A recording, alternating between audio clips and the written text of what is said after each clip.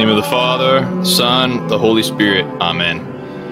Hail Mary, full of grace, the Lord is with thee. Blessed art thou among women, and blessed is the fruit of thy womb, Jesus.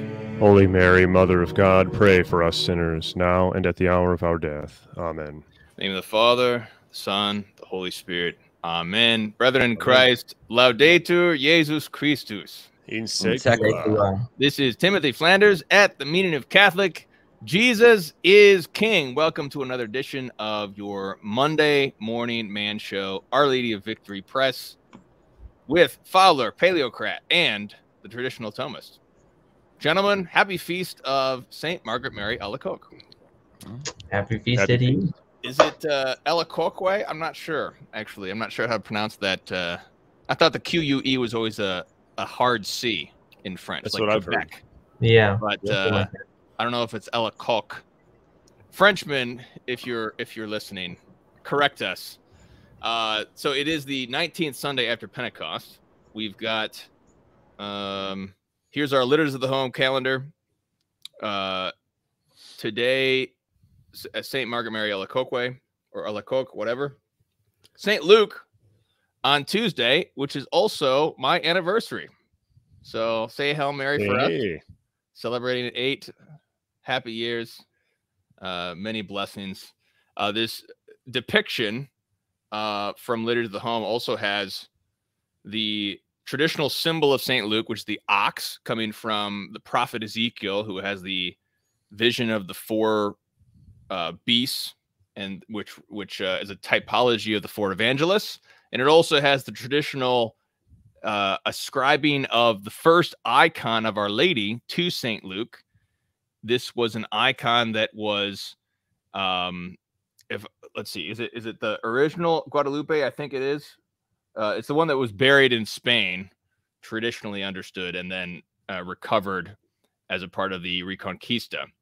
And then later on, we have St. Peter Alcantara, St. John Cantius, and of course, Our Lady on Saturday. Looking forward to the major feast of Christ the King later this month. The traditional feast against Reformation Sunday on the last Sunday of October. Yes. Beautifully depicted, as always, by littersofthehome.com. If you want to get this calendar, it's at littersofthehome.com. They also came up with a yearly planner that I'm getting as well. See about that. But it's a fantastic resource to catechize your children. Fowler, I want to know how's your school year going? You're like 3 months into it now. How's everything going? Yeah, we're almost 3 months in. So we started mid-August, so mid-September, mid-October. We've got, I guess, 2 months of class down. It's going really well.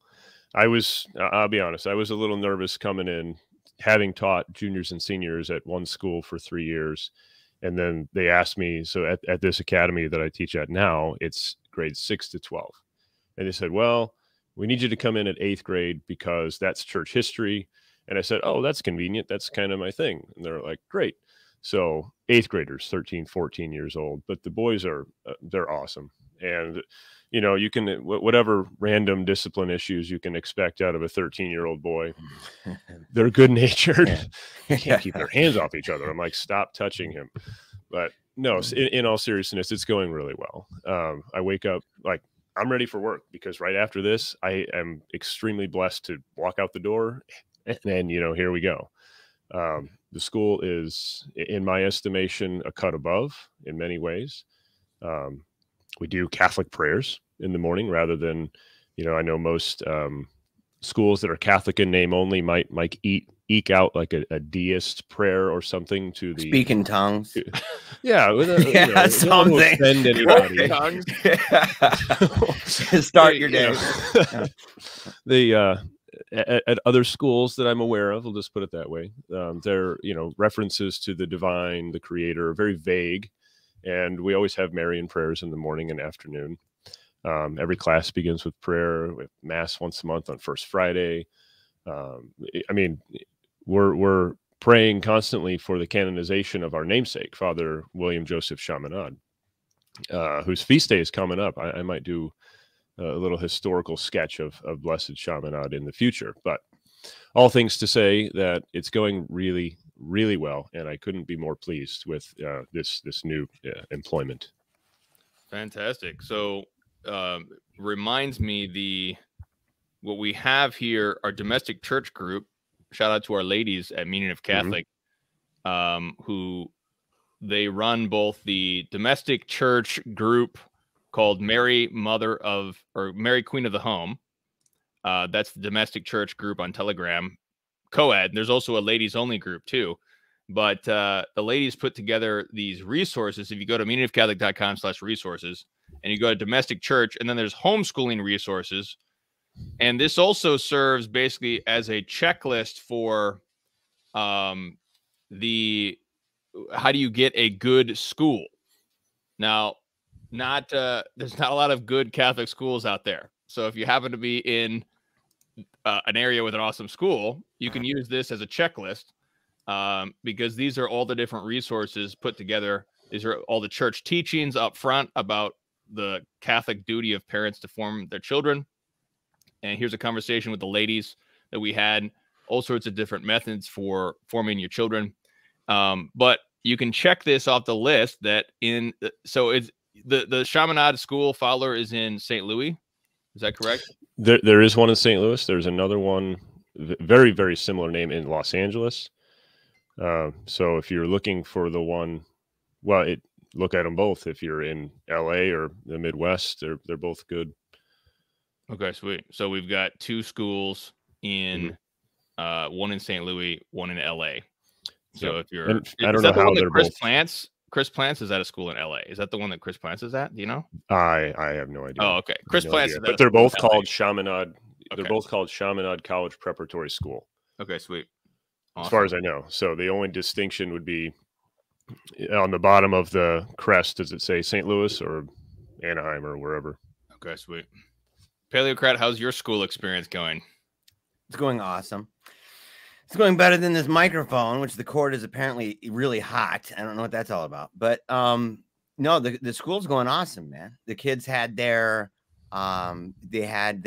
fall social, which was really cool. They do this kind of, it's like line dancing, kind of more traditional folk style dancing, more communal, right, as a group.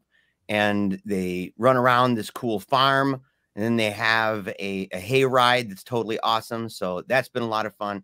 And of course, the kids are just rocking out, amazing stuff. I shared just a couple weeks ago their poetry. They every year they have a poetry recitation. And you actually, yeah, I saw you.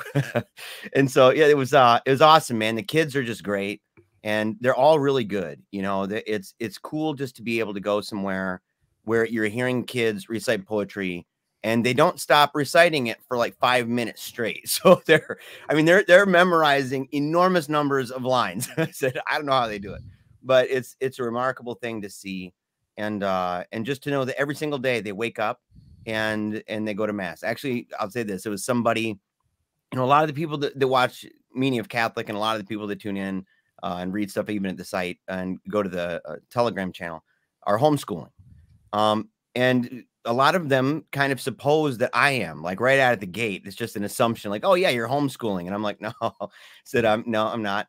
And they say, well, why not? And I show them. I say, well, if I didn't have this, and I share a video of Sacred Heart.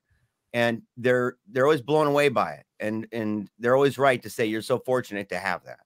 And I say, I know, because we really are extremely fortunate to have Sacred Heart Academy here in Grand Rapids. It's an amazing school, and the kids they excel at it. And to have it so Christocentric, right? Starting every day with mass. And like Jake's school, to have Catholic prayers throughout the entire day. They begin the day, midpoints of the day, all throughout the day, Catholic prayers. And so even having the priest regularly come in, talk to them in their various classes. Some of the guest speakers that come in are really awesome. They even had Joseph Pierce, I think last year, kind of upset me. I didn't know he was going to be there. I was like, you should have told me, but they have, it's just an amazing place. And so we're really fortunate to have that. Fantastic. So we got 3 good Catholic schools on the radar: St. Louis, LA, and Grand Rapids, Michigan. You can contact us if you want to get connected with we have in our guild community, we have a number of different communities for the Catholic immigration, the great Catholic immigration that goes on. So if you need to move to a different diocese because your diocese does not have Catholic churches, unfortunately, or, you know, what have you, things like that, not schools or whatever you need, things like that are necessitating that. We have a list of communities that we've built that people have been moving to different communities, some of them because of schools or other reasons. So before we get into our topic, Cavazos, you're in school. How's your school doing, or what are you studying, or what's new with your channel? Yeah, I'm glad you phrased it that way, because I was like, look, I have no kids. I have no concern, at least in this matter yet. But my school is going really well, actually. One thing, as I was kind of finishing up, so my degree, right, it's joint bachelor's and master's program. But, you know, as I've been finishing up my bachelor's, I've actually decided to go ahead and just sneak in, even though it's going to like cost me maybe an extra year or so bit of work, to sneak in, going ahead and finishing up doing a double major, right, and making my second major in just history, because I love history. Originally, when I was going to school a long time ago, I was actually going for U.S. history, but I went, and this is made a mistake, so this is applicable, I guess, maybe to the viewers. I went to a secular school, right? This was the mistake. And when I went, I wasn't Catholic at the time. And I was actually fresh out of the homeschool world, just kind of like the conservative Bible believing homeschool world. So going to a secular college campus, and my first professor right out of the gate was a lesbian. Second professor was a Unitarian minister. Literally, it was just stacking up throughout that first day. I was thinking, what the heck's going on? But I ended up actually starting to hate the subject of history, because they just made it so political, right? They would go into history and they would spend like 45 minutes talking about either current event politics. This was back in 2016, so during that tumultuous election. And then the rest of the time would just be spent, you know, bashing the United States for all of its sins in some form or fashion. And not to say we're perfect, but also not to say that, you know, we're Adolf Hitler 2.0 in the 1700s. The great Satan. Yeah. Yeah, exactly. And so it was pretty rough, but actually getting to go to a Catholic school, right, being at Holy Apostles, taking all their Western, you know, civilizations courses and things like that has just been so much fun getting to go into. And that's actually transferred a bit onto the channel, because the stuff that I'm working on now, I've taken kind of a 2-week hiatus as I've been kind of just stepping back and saying, okay, what massive series am I wanting to work on? What do I want the traditional Thomas to be about? And the big series that we're going to be going over is 2, actually. We're going to be continuing our series over the Summa Theologiae, our kind of expository series. But then we're going to be going into the Sacra Theologiae Summa, which is that great 8-volume dogmatic manual from the 1950s, which is cool because the reason I wanted to do that particular series is that with these manuals, you know, you see the theological belief proposed by the church. You see, at least in these manuals, the scriptural proofs, the patristic proofs, a lot of the philosophical proofs, and then you see the magisterial proofs. But then what's cool about these manuals is that it gives you all of the proper theological notes just very clearly spelled out, right? One of the things that I like about this show and this community is that stressing that, the theological notes, and emphasizing on Catholics understanding that. And the good thing about this is it's super easy to read. So we'll be doing that, and then we're going to be doing actually a Catholic moral theology series, where we're going to be going over Father Prumer's work, and then eventually maybe touching a bit into St. Alphonsus's 2 great volumes that at least have been translated by Mr. Grant.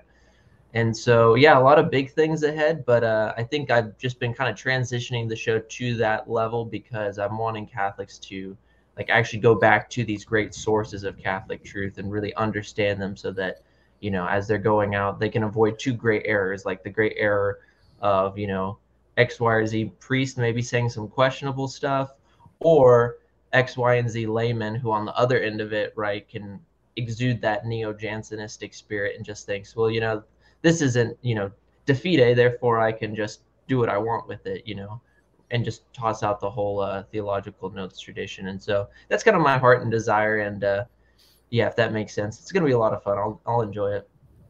Sounds like a pretty righteous racehorse Simone you have going on there. There we go. Yeah. Racehorse Simone, indeed. Recover Thomas. Yeah, so Fowler is the only one here who has an MA, and he has a theological training.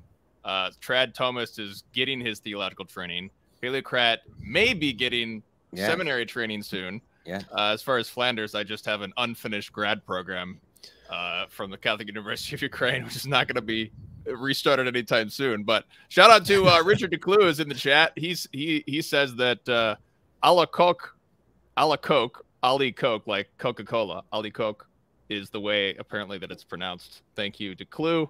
And shout out to your new parish, which is dedicated under her patronage. And so last thing before we get into our topic, at 11 a.m. Eastern time, we have a very special guest on Meaning of Catholic. What? Dr. Scott Hahn is going to be talking about his new book, Holy is His Name. So I'm very excited. This greatly esteemed guest, really excited because the Fellowship of St. Anthony is going to embark on a yearly Bible reading plan this Advent. And his new book, Dr. Hahn's new book, is a fantastic treatment of this topic of holiness in the Holy Scripture. Very apropos, very important topic. So Guild members, please submit your questions now, and we'll have get to as many of those at 11 a.m. Eastern time as possible on Meaning of Catholic. As always, to become a Guild member, you can go to patreon.com/meaningofcatholic. If you can't afford it, you can always get free membership. Just contact me at meaningofcatholic.com/contact. And this week we'll have Guild content coming in the form of, God willing, we've got the Feast of St. John Paul II on Saturday. So I'm hoping to start the Lefebvre John Paul II series on Saturday, God willing, as well as continuing the Imitation of Christ series. So with all that, let's get to the Internet Promise. First, let me say autobiographically, essentially, I was converted to the faith via the internet because I was Eastern Orthodox, and I had been convinced by the apologetics of Eastern Orthodoxy, which in my view, I think are the best, most challenging apologetics out there, which make the best case for anything non-Catholic.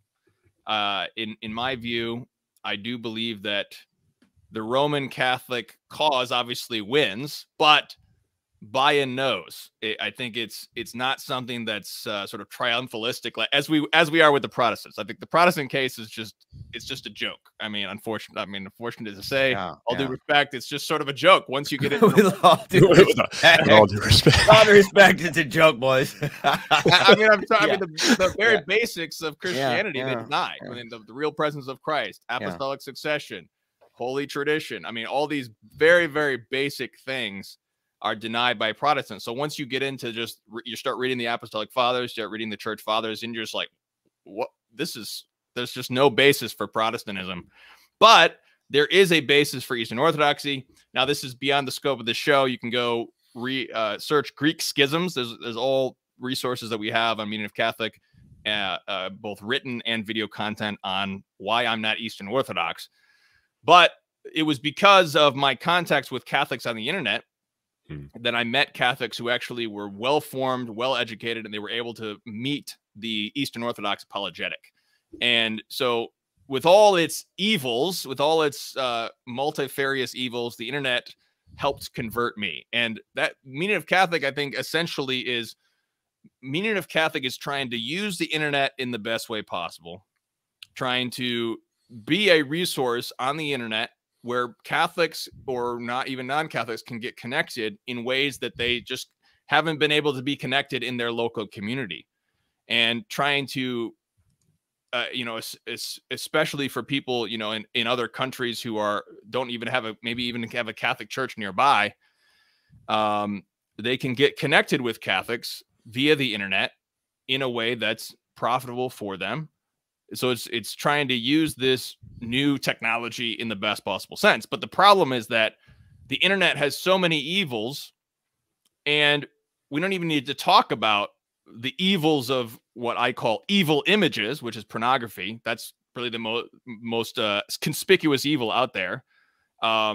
and this is obviously demonic and all these sorts of things. But even for people who are not struggling with that mortal sin, I think that there are very common Catholic sins, and that was the subject of our last show last week. And Cavazos did such a fantastic job bringing out the Holy Scripture on that, and that brought out something that we wrote at the very beginning of Meaning of Catholic to try to create an etiquette for the internet, because this is, I think, the problem with this new technology is the technology happens faster than our etiquette or our cultural customs can even adapt to the new situation. And so this is my attempt to create an etiquette of the internet for Catholics. So what I want to do is just read through this and explain it a little bit, and then any of y'all have a reaction, thoughts, things that we need to add to this internet promise, or things that we need to take away, or what have you. So here's the internet promise of the Meaning of Catholic. So this is the conduct that I have attempted to always display. And if I have ever not displayed this conduct, feel free to call me out on that, because this is what I am attempting to promise that I will do on the internet. So, number 1, I will never speak a word on the internet that is not in accord with truth and charity. Truth, in that every word will accord with the thing as it is, as far as I know, and charity, in that it wills the good of my brother for the sake of God, as it is written. Every idle word that men shall speak, they shall render an account for it on the day of judgment. Matthew 12:36. I think this is, to me, this is the thing that most fills me with fear and trembling, because as I speak right now on the internet, every idle word that I speak I will give an account on the day of judgment. I think that the most difficult thing is that the internet actually rewards me if I'm more sensational and I'm less charitable and less truthful. So there's actually an algorithm set up. I will get more likes if I'm more sensational, less charitable, less truthful. It's just not really something that is very popular. So that's the difficulty. That's the temptation. It's very tempting, I think, certainly to comment, because one can comment anonymously. One can say things on the internet that one would never say in person to someone, for example, someone face to face. So it sort of creates this situation where we can speak without any sort of fear of judgment, because when you speak face to face with a man, there is at least a fear that man would react against you, or people nearby would react against you. But on the internet, there's this anonymity. But I think that this verse really strikes me as very powerful and a guiding principle of the internet. Every idle word that men shall speak, they shall render an account for it on the day of judgment. So, number 2, I will always accept and welcome correction, as it is written, the way of life to him that observeth correction, but he that forsaketh reproofs goeth astray. Proverbs 10:17. And this, I think, is critical, obviously, because number 1 is a high goal, and I will often fail in that goal, and I have to rely on my brethren to reprove me. And I want to say thank you to some of the members of Meaning of Catholic who have personally come to me and say, hey, I think you were out of line in this or that case. And I've had to really examine that, take a look at that, see if there's something better I can do in this or that case. And this is, I think this is such a critical principle for the spiritual life. Like we just have to rely on the reproofs of our brethren. I mean, particularly when you're married, it's your spouse who's reproving you. Thank God.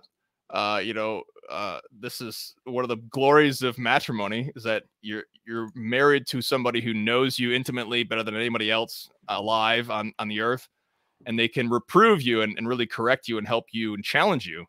But to this, I say, again, publicly to anyone who's listening or watching, if me personally, if I've gone astray, number 1, I will take your criticism seriously, and I intend to do that. So number 3. So here's where we get into the more difficult, controversial areas. Number 3. I will never say a dishonorable word regarding any superior, whether ecclesiastical, natural, or political. Honor as witnessing the excellence of an office, as it is written, the prince of thy people thou shalt not curse. So this is the principle of honor, which is where we must honor the offices that are above us, ecclesiastical, natural, or political.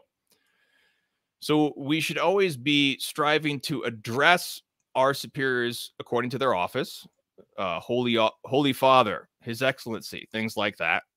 Not saying you have to say that every single time you're referring to a person, but in general, your intention of your words are trying to stir up in your readers an honor, so that your readers will continue to honor someone, even if there's the difficulty that we face, which I'll discuss in a moment.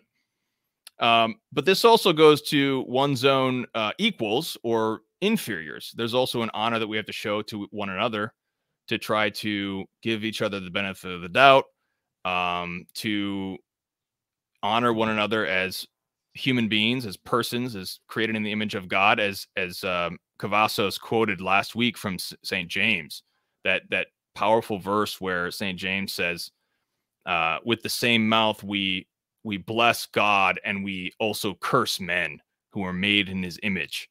And this is like salty, it's like brackish water that cannot be mixed. So we have to love God and love our brother. He who loveth not knoweth not God, for God is charity. Or in another place, he who say he loves God but hateth his brother is a liar. Both from 1 John. So number 4, this is the principle of, this is where we get into the controversies that we have, we ourselves, the 4 of us, have discussed and disagreed about. But number 4 says, if I am constrained by truth and charity to speak of evil among my superiors, I will do so only out of necessity, that is, when the faith is endangered, while maintaining due honor to the office according to the scripture. 1 Timothy, an ancient man rebuke not, but entreat him as a father. And this, of course, is the principle of showing due honor while maintaining a spirit of filial piety. And this is the difficulty in the situation that we're in, because each one of the 4 of us, we have different, our consciences bind us in different ways according to this particular question. As we discussed a few weeks ago in the dubia of Vatican I, if you kind of fall on the more papal maximalist, you will err on the side of never speaking evil ever. Perhaps in theory there's a situation, but it's erring on the side of not speaking evil to a superior, which is an instinct of piety, which is a very good Catholic instinct.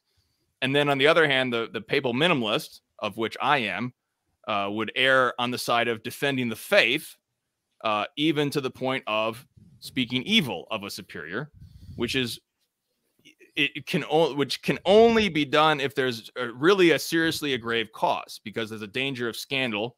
But if there's this grave cause, which St. Thomas brings out, if and only if that's the case, but with the caveat that the honor should always be paid to the office, that we should never be trying to provoke our equals or our inferiors to hatred of the office, because then that undermines the divine constitution of the church. It's something that's the neo-Jansenist spirit that we all agree is poisonous. But I'm sure we'll have much to discuss in number 4. But number 5 is, I think, the least controversial, because it simply says, I will never say anything profane or vulgar, as it is written, Colossians 3:8. But now you also put away anger, indignation, malice, blasphemy, filthy speech out of your mouth. But unfortunately, I think that there are, I guess, I take a rather strict view of this. I think some Catholics kind of have a loose view of profanity or vulgarity, and people just use it. I know well-known Catholics who do. I don't know why. I feel like it's just completely unnecessary. But there's also different cultural, instances and things like that come into play. But those are the principles of the Internet Promise. So who's got thoughts? I'm sure you all have thoughts. Who would like to begin? Jake, man, you look sophisticated. You look like you and Nicholas look like the least vulgar of us all, man. You guys are not lacking in sophistication or good taste, and you're definitely not unrefined. Guys, I used to be a cop. I might have said, may have said one or two of those words. Yeah. So there we go. Sorry. Here we go. Okay.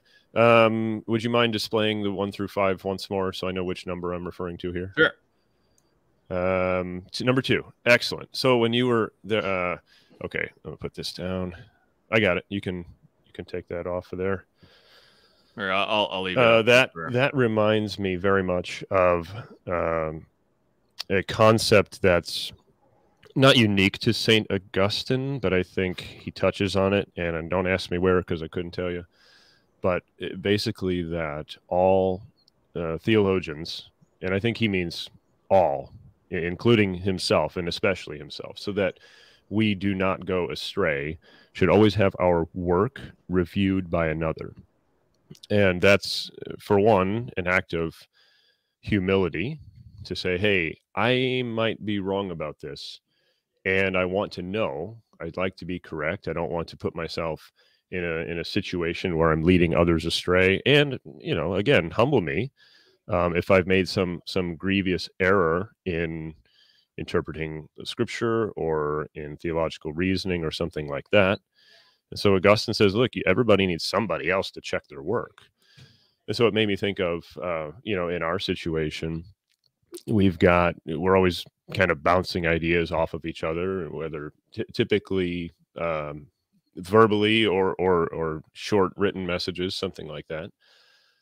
And I think that's not to go against humility, but I think that's a feather in our cap. I'm not aware of the behind the scenes of many other channels or apostolates, but I have to imagine that what we're doing is somewhat abnormal.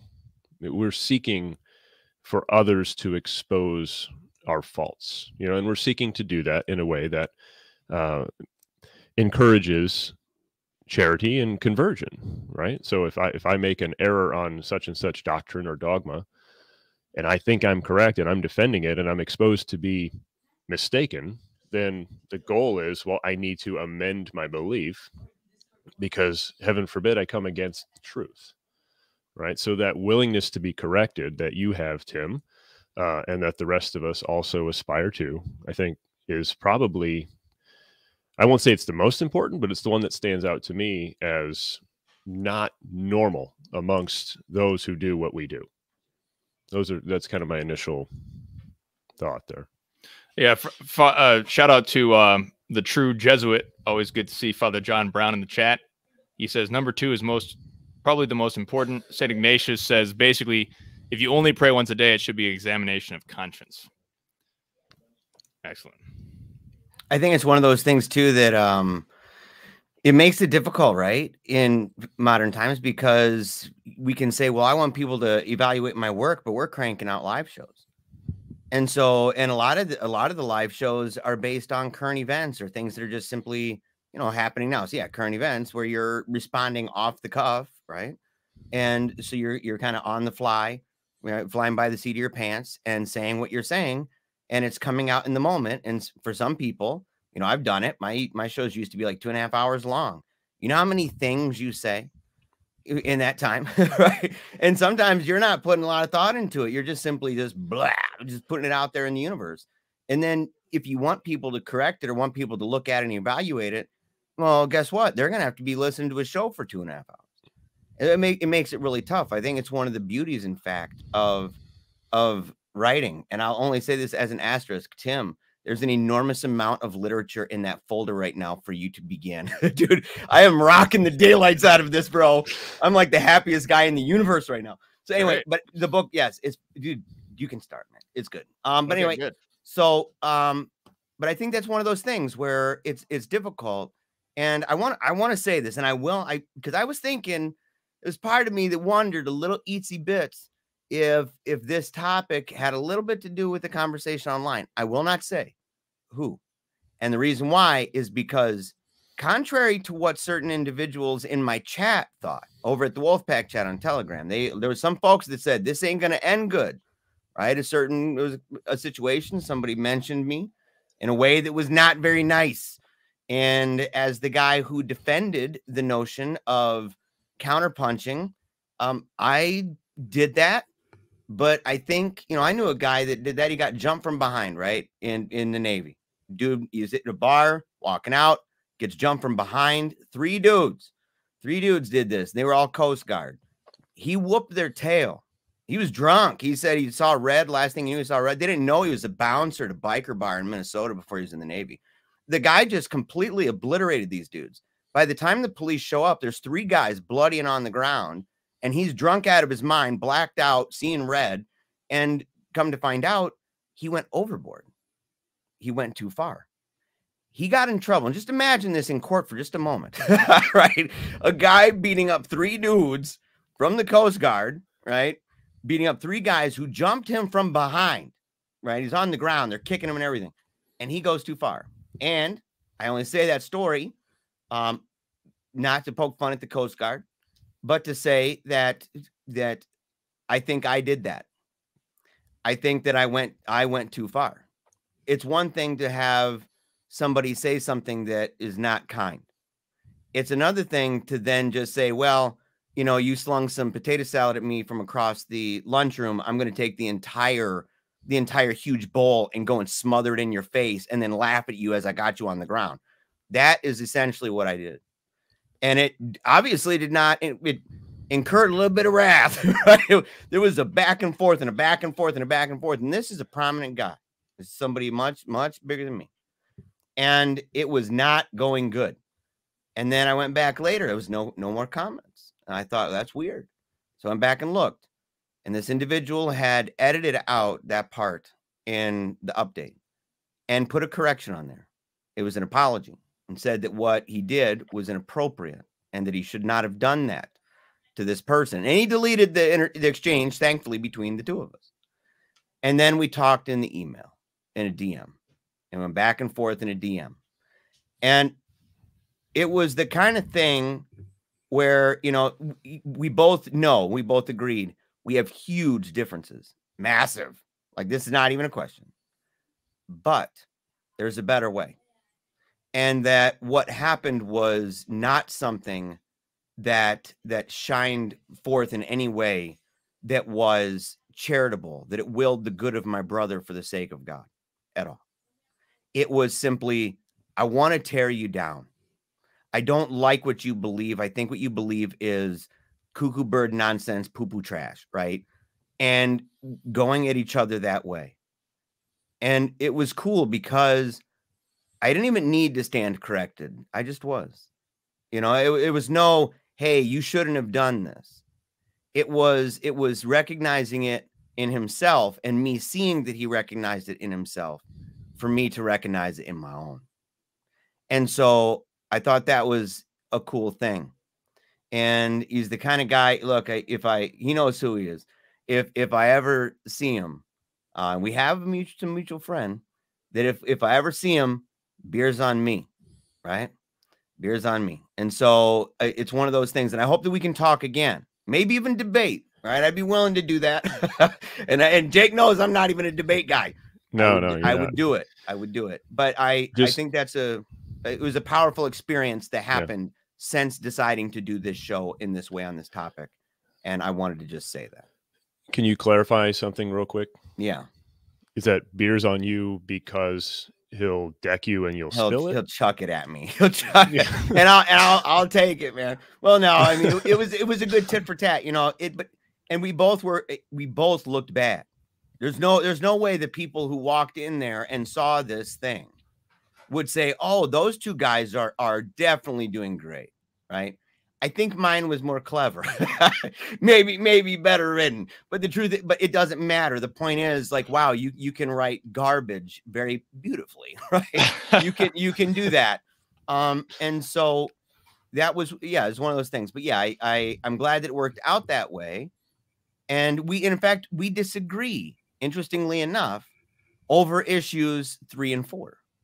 That's our main issue, is that we have major disagreements over superiors, ecclesiastical or otherwise, and how we speak of them, how we ought to deal with that. You said the papal maximalist and minimalist positions and stuff like that.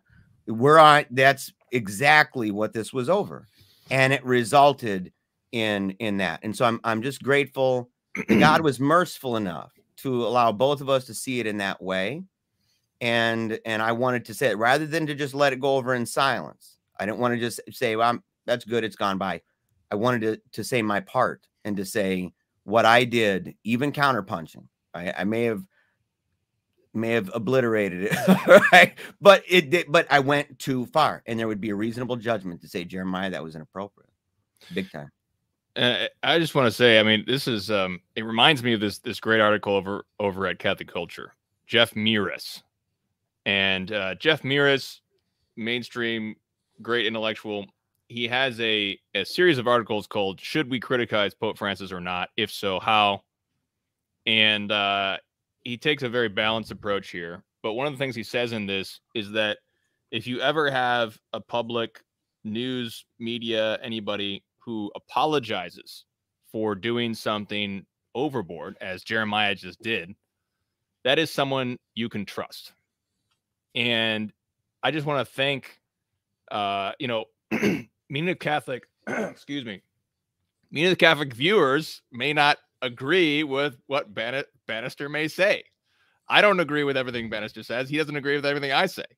But he is someone that you can trust. Bannister is someone you can trust, because only someone. Because look at that mustache. Yeah, exactly. How could you not trust this mustache? But just being willing to apologize for something that I mean, this is. I'm just thankful to have Bannister as a friend and to have him part of this channel and all y'all. This is what makes my work a great joy, is to be with this community of people. So Cavazos, what are your points? What are your thoughts? Yeah, so I'm just gonna give you my brief highlight opinion on actually all 5 of them, believe it or not, because I can give just a summary. But so 1 and 2 points, 1 and 2. This first one on speech, and then this other one on receiving correction. I think it's very wise, because humility is that starting point in the spiritual life. And I think that's something that we all have to remember. And I especially think of this because whenever I look at, for instance, number 1, in the context of the internet, let's be honest, it is so easy to make a theology show or a philosophy show or even writing with the intention of kind of just obliterating an opponent's position, as opposed to seeking out truth in charity. And I think that, again, when you're seeking out truth in charity, doesn't mean that it's going to be, all sunshine and rainbows 24/7. But I think just remembering inside of your conscience that, like, you're seeking after your brother's good, even a brother that you disagree with, or even if, say, they're, the unsaved world, right? The world of the pagans that are out there who aren't Catholic. Remembering to have that charity for them, as opposed to, I just want to win this type of argument, I think is important. The second thing on number 2, on point number 2, I think is very wise, because we have to remember that with humility, the spiritual life is one in which we do need to do what St. Paul says, right, in Philippians 2:15, work out our salvation with fear and trembling. Or as 1 Peter 1, I think it's 17 says, for the rest of your earthly life, remain on this earth in the fear of God, right? We have to remember that the saints are essentially unanimous of the fact that there are very few of even the elect who are saved, right? There are very few people inside of the church that are saved. And maybe this could be a point of the discussion or debate, but I think that we have to remember this real reality of, when we're using our words, or when we examine our consciences, what are we doing these things for? Are we doing this for the glory of God truly, or for our glory? I always reference this sometimes on my show, but I'm a huge fan of the old original Indiana Jones films. And inside of the third film, Last Crusade, there's that scene where, you know, Indiana Jones is seeking after the chalice of our Lord, which would be super cool if someone could find that. So one of you viewers should get on it or something. Yeah, we got to get on it. But there's this really cool scene where, you know, there's this, I guess, kind of like Italian mob or something that's kind of going after him to protect the Grail. But there's this powerful line where this person basically asks Dr. Jones, are you doing this for Christ's glory or for your own?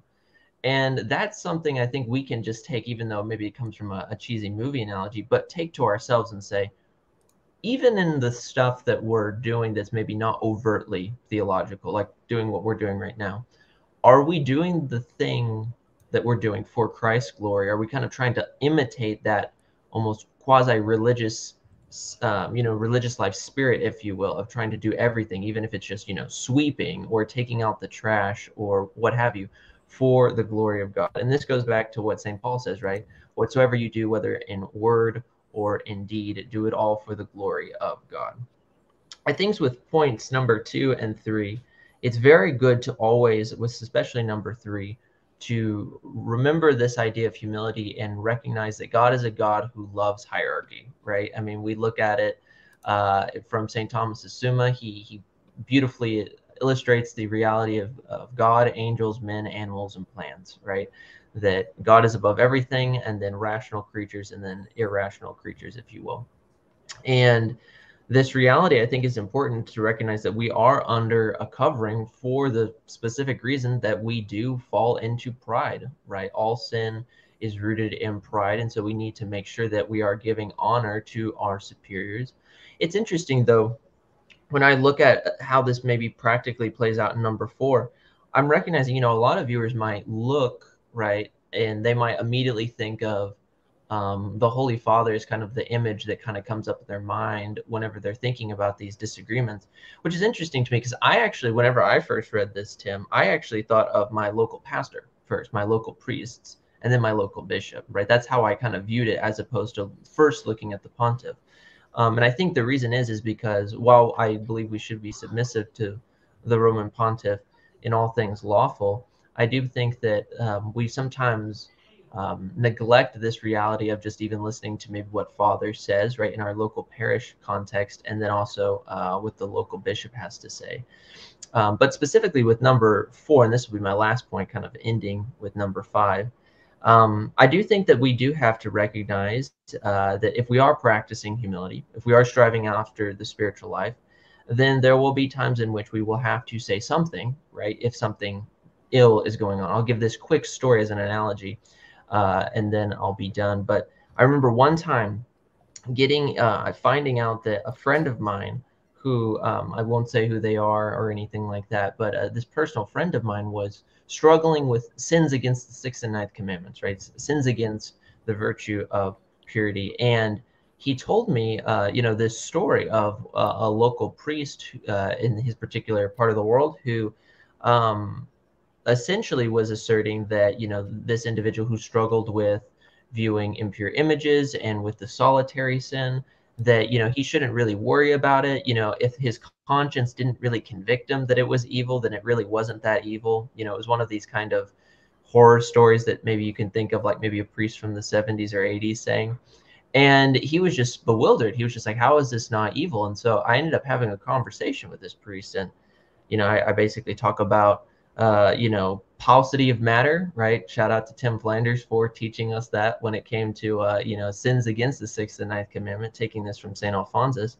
But basically talking to him about it. And I remember him basically finishing the conversation of saying, St. Alphonsus's view is an okay view, but, if you want, I think you should go and investigate maybe this more modern view. So he gives me an author, right, to go look up. The next day I look up this author, and it's a modern day Protestant psychologist, right, kind of giving his opinion on moral theology. And I just remember walking away from that conversation saying, did that happen? Like, did that happen? What the heck?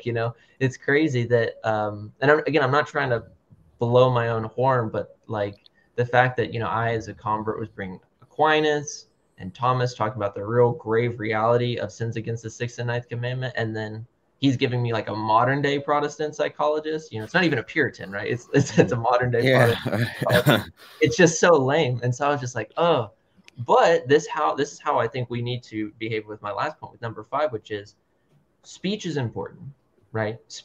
Like the scripture says, I believe it's in Proverbs, that, you know, life is contained in the tongue, right? You can speak, life or death. And that's not, you know, in some new age way of, you know, I will proclaim this and this will happen, but in the sense that our speech does affect the world around us in the sense of how we treat one another. And so I think that we need to be careful with our speech, but also recognize that in that being careful with our speech, we also sometimes do need to call out, even sometimes those who are above us. And I'm just thinking of practically right now in the context of the priesthood. So those are kind of some of my thoughts, but I think it's all very, very good and wise. And I actually fully agree with you, Tim. I'm definitely I interpret that passage from Colossians very strictly. And so my father, thankfully, God bless him. He told me a long time ago, he said, Nicholas, if you curse, you just have a bad vocabulary. And I was like 9 or 10 when he told me this, and that just stuck with me. And so it's just never been a problem for me. I'm not trying to pass judgment and say I'm better or anything like that. I think there might be some room for debate, but I do take it pretty strictly myself. And so those are some of my general thoughts, if that makes sense. Nicholas, you're always a great scholastic. Always got fantastic points to present. Thank you, Nicholas. Paleocrat, you want to give us a final word on this and we'll sign off? Any final thoughts? Just that I love this show. I love the guys on the show. I love this apostolate. And it bummed me out, actually. And it ties into this because it plays into the last episode. And that is, you know, we had these comments and stuff. And sometimes people don't like the beginnings. You know, they're like, oh, the show doesn't start until 15 minutes. It's a Monday morning talk show to start your week, man. It's like a driving show, you know. And so I just want to encourage people, you know, support it. If you love this, support it. If you and if you see these guys and the people you look at on the screen, you say, you know, I don't just like the content where they're coming out and they're saying informative things, right? We're not just spewing out information, but we're real people, and that we recognize in other people that quality, that even going back to the conversation I had, that, you know, I felt that he had come after me because of maybe who I am on a screen when I'm acting a little bit wild and zany with some Kanye glasses on or something. And that's what I am all the time. That's just not true. And I like that Tim begins these shows like this to say, what are you guys doing this week? Hey, you know, how's your school going? Things that show the people who are viewing that we aren't cartoons or, you know, any kind of weird carbon copies of anything, but we're people with regular lives, and that we're trying to just love God and to love our neighbor as ourselves, and to do what we must in order to live right, to be a good example to everyone around us, to be faithful sons of the church, and to make our way ultimately to heaven. And so I encourage you to go to the website. I encourage you to go to the Patreon, especially that right now. Go to the Patreon and support it. And so, but beyond that, no, I loved it, man. and it's a great promise. And people may not know this. You know, Tim, when he started this, one of the things that really stood out to me as somebody being critical of the way that individuals use the internet, and as somebody who is a media theorist, a media ecologist, that's what I went to school for, that journalism, but was his idea even of going on social media and praying. And I'm not going to put him on the spot and ask if he still does that, but I think that it's a good idea to say, when you go on, you know, you're going into dangerous territory. You're going somewhere that is going to play on things about you that is not always playing on the best part, the better part, right? It's like the little devil on your shoulder, right? And Jiminy Cricket, the little guardian angel, is not the one that the algorithm loves. And so it prioritizes one, and it's always kind of leaning the head in that direction. And so simply to know that, to know those things, to keep this promise in mind. And if you like this kind of promise, make it your own. And if you've got things to add, send us an email, you know, and tell us what you think. But to take that and to recognize that and to say, this is part of life, and there's a way to balance this thing out, to use it properly, because there are powerful testimonies like Tim's and like mine. I came to the faith much the same way, debating online. It was in blogs, going against Catholics, calling them idolaters. That after a year and some, found myself, well, you know, going to the church. And so to find yourself there and to say, I want to do it right. I want to do it the right way, with the right heart, the right attitude, the right words, the right mental framework. And so I hope that you join us in that.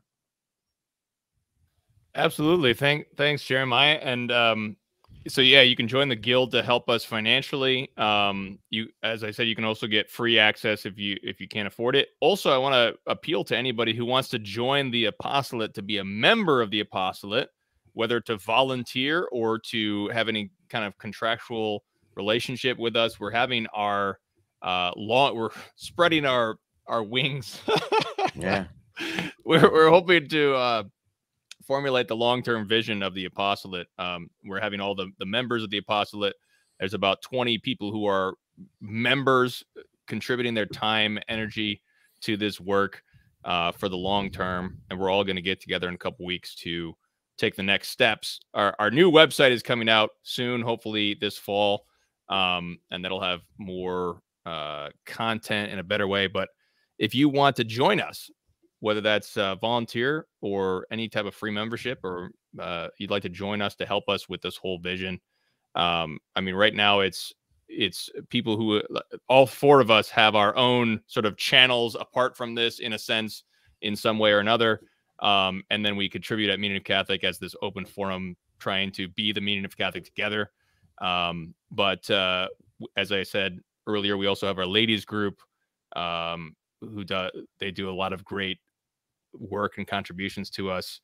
And we have other volunteers who help out in other ways. So if you'd like to join us and contribute in any way to this vision, you can go to meaningofcatholic.com/contact. So let's pray our Hail Mary and invoke our patrons. Before we do, can I just say one more thing? Yeah, sure. We need to get Nicholas on that thumbnail, man. That guy, for one, it's going to bring in more people. I mean, he's the youngest guy of the group. You know, he's all sorts of charming look. I mean, look at his cheeks right now, man. So I mean, you got to have him on there. We're gonna get more people. So we got to figure out a way to do it, man. Because it's been awesome to have you on, Nicholas. It really has been a joy, dude. And it's, as I said, this is like the greatest way to start the week, I think, is with you guys. I love it. And Tim and everybody can tell you, I did not love it at first. Waking up, it's been better, guys, with the 6 o'clock begin time.